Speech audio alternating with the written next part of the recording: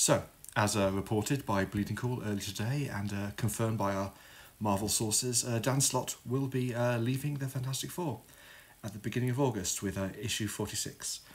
David Pepose is writing issue 47, which we previously thought was some kind of Judgment Day tie-in, which it may still be, but it does mean that Dan Slott won't be coming back to continue it, even up to the issue 50, etc.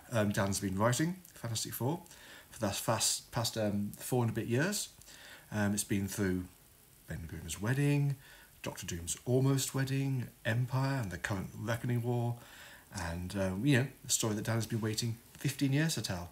So he's finally getting his chance to do it, and then once he's done it, and we've got the emergence of Reed Richards' sister, whoever she may be, he's off, and we'll have to see what happens next.